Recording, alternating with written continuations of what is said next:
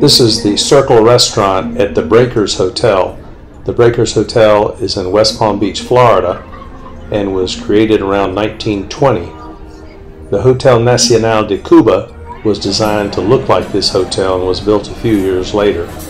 This is a Sunday phenomenon, very expensive, but since the place is sold out and basically has no reservations available on the same day, they probably should raise the prices. The last time I went, it was $250 per person, which with tips comes out easily over $300 per person for brunch.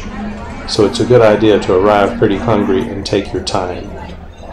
They have a musician playing a harp to complete the experience. It's a combination of people who are guests at the hotel and other people like me that just pass by occasionally. I've been there maybe 3 times. The food is always great, but the price is higher every visit, so not sure I'll be going again at this price.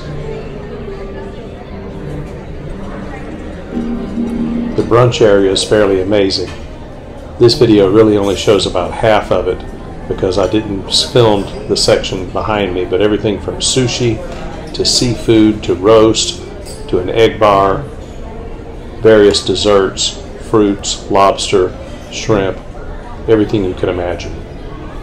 Lots of desserts.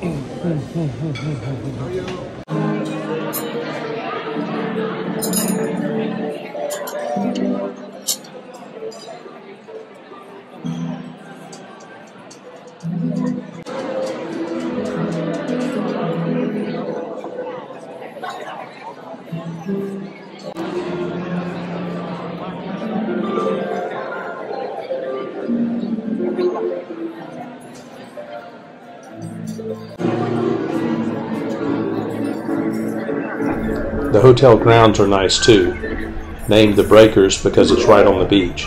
There's also a shopping area that I did not record that has several upper scale clothing and gift shops.